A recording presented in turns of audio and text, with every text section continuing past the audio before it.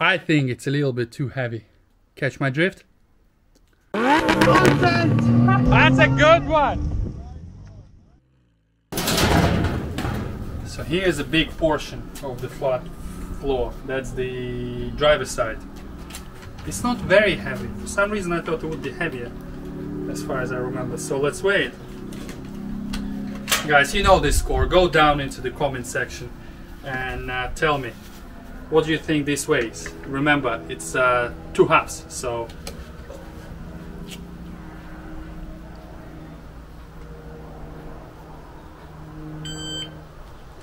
what do you guys think? Did you write it down? 4.5 kilos. So, like I said, it's a bit lighter than I thought. For some reason I thought, so basically 4.5, so that makes it 9 kilos for the full underfloor, which is still significant, but for some reason I was thinking it would be closer to 15-14 kilograms, which is good. But I reckon I can get it down to no more than 1.5 kilos each, which means I'll save about 6 kilos from the whole assembly, including the seat, which by the way I'm making a separate tutorial on. The link will be in the description. This will save me almost 20 kilograms.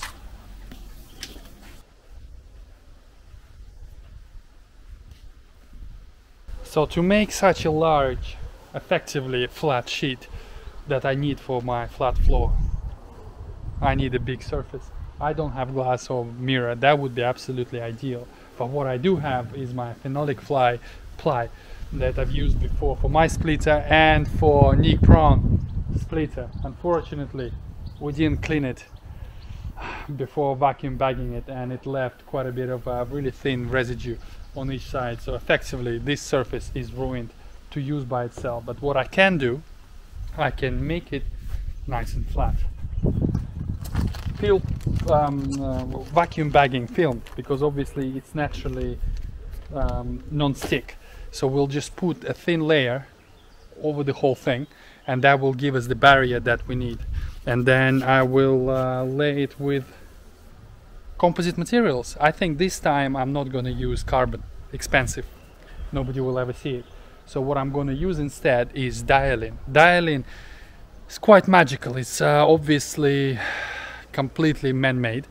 It has similar properties to Kevlar, but the appearance of carbon, and at a fraction of the cost. It's slightly heavier than carbon, but marginally. What we need to do is get each one less than 4.5 kilos, and we're golden.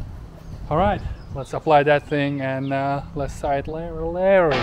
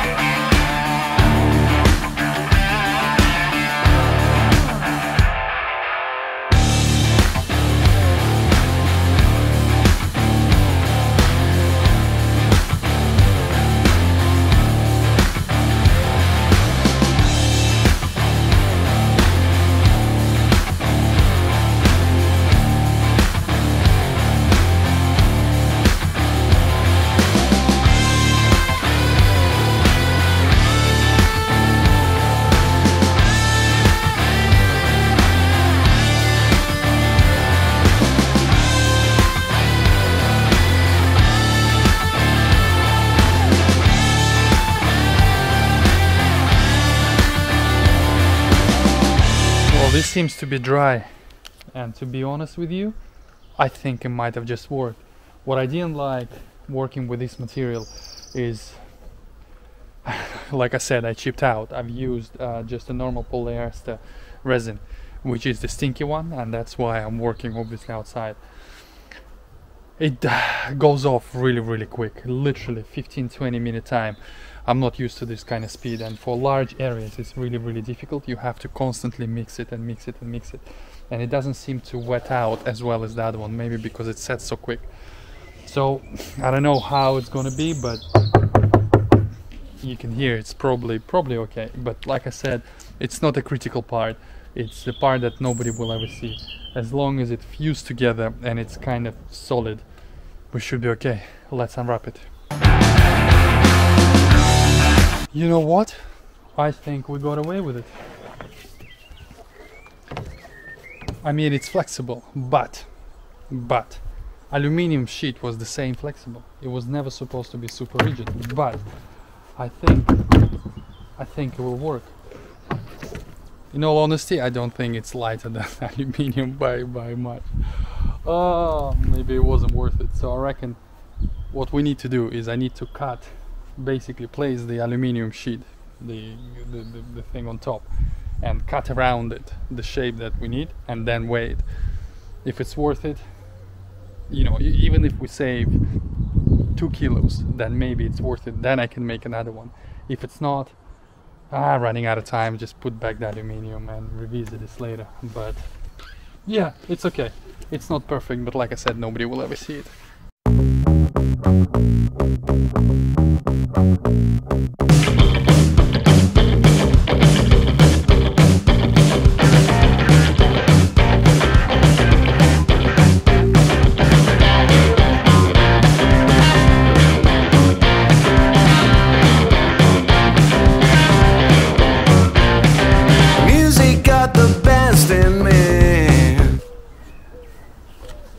Alright, so the first one is cut.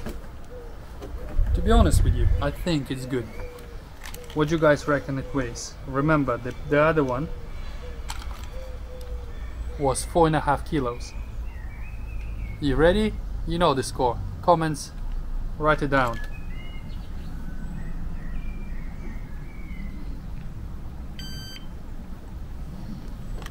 It's not as light as I was hoping, but it's 2.1 kilos. It might get a little bit heavier because I need to cut the 2 flanges that were on the side, so that's another maybe 150-200 grams. But overall, that's more than double, more than half the weight. So if it was 4.5 each, let's say, so that's 9 kilos. If they're 2 kilos, even if they're 2.2, so that we will save around 5 kilos. Which I think is quite significant considering the cost for dialing and this cheap resin was kind of marginal. I think this whole sheet would probably cost £40 to make, so that's not too bad. That's not too bad. Alright, I reckon we can make another one. I'm happy with the first one, so the same principle. Let's go. Ever since I was a child, now it's showing its ugly face. What can I do?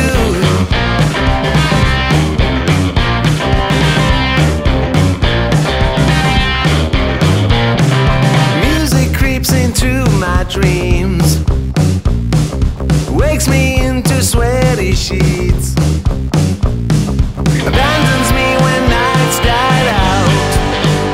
What can I do? What can I do?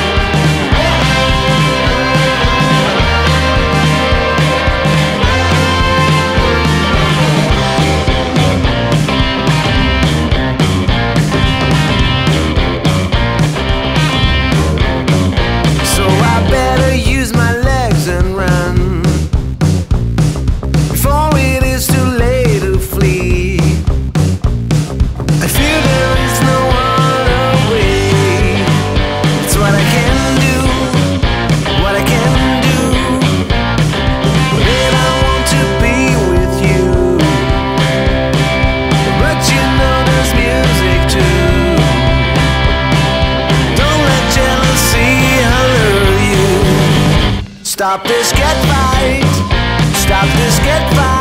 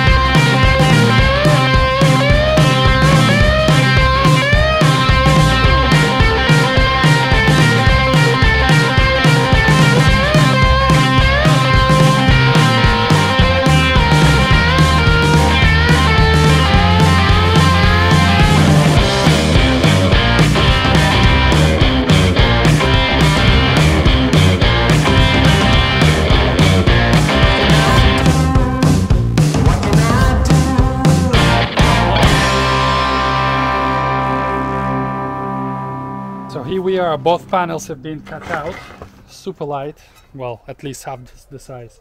So what I have to do now is attach attach the flanges from the previous one, because I didn't want to bother sort of mold them or whatever. I mean, it's nice in aluminium. So this one goes in here, and this one's sort of like corner goes where the exhaust actual channel is. Couple of rivets. Honestly guys, this thing is absolutely amazing. I was using before air one and then the manual one. This is just sublime. I mean, I will leave a link in the description. It's not cheap, but if you are into Milwaukee, I strongly recommend you get one.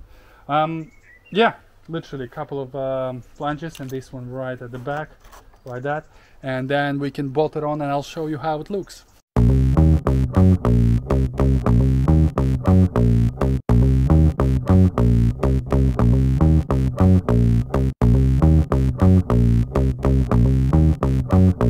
I mean, I was worried that it would be too flimsy, but no, look, I'm holding it in the center. There's hardly any deflection. And it's light. Alright, let's go and fit it. So here we are, guys. As you can see, difficult to film it, but the floor is in. I designed it to be literally identical bolting as new aluminium one, so there was no sort of reinventing the wheel.